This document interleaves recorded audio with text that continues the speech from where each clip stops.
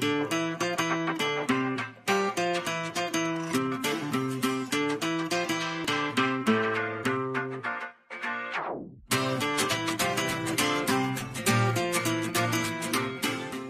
power-ups are a starter activity for each Power Maths lesson, which support fluency in key number facts. These are available on the online Power Maths subscription and are designed to be shown on the interactive whiteboard for the whole class together. They take around 5 minutes, and children can use manipulatives on their tables to help them and share their answers on mini whiteboards, paper or verbally. You can find the power-ups in 2 places on ActiveLearn Primary. Firstly, in the Power Maths planning section, simply open a unit plan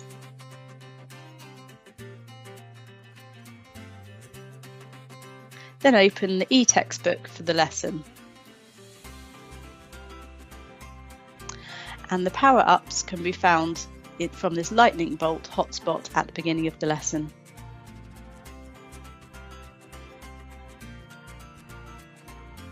And the answers can be found here on the unit plan.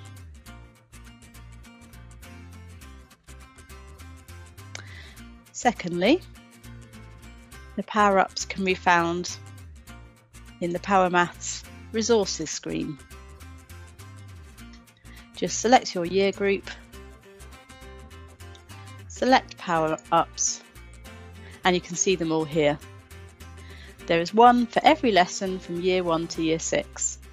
You can also use them outside the main lesson if you have another numeracy session in your day.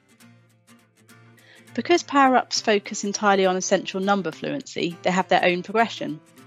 You can see this by going to Planning and the Planning Guidance page. Scroll down to the bottom and you'll see the power-up progressions here. And these include a summary of what is covered in each power-up. The power-ups will get children's brains fired up for learning and will reinforce key skills such as times tables, number bonds and working with place value.